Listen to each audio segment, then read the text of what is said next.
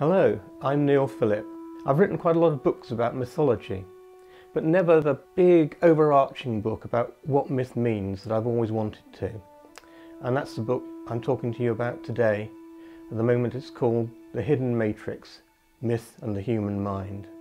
It's a very ambitious book, examining the nature, meaning and importance of myth throughout human history all across the world.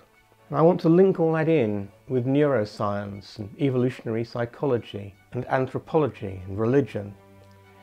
In fact, I want to explain why myth has been and remains crucially important to us as human beings.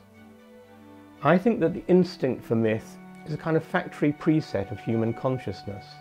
Myth is the hidden matrix of the human mind, hardwired into our brains. That's why every culture we ever know about, apart from one curious exception in the Amazon, has had its mythology, its stories of gods and heroes and quests, creation and destruction and everything in between. In George Eliot's Middlemarch, there's a character who spends his life in a doomed, endless attempt to write a book called A Key to All Mythologies. Friends, I am that man.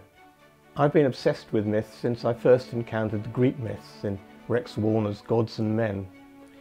More than that, I've been obsessed all my life with the quest for meaning that myth embodies.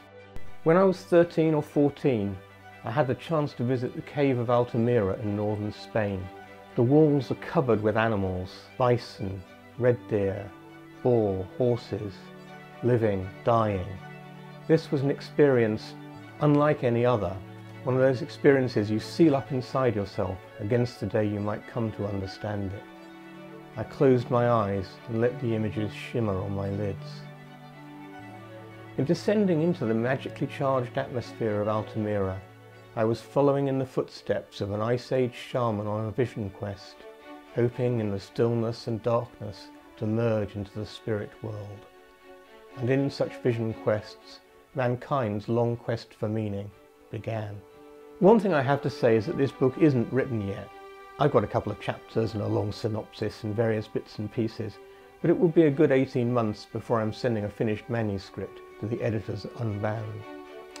And that means that in asking you for your support to help make this project happen, I'm also offering you the opportunity to accompany me on what promises to be an exciting intellectual journey, one that I hope will be neither doomed nor endless.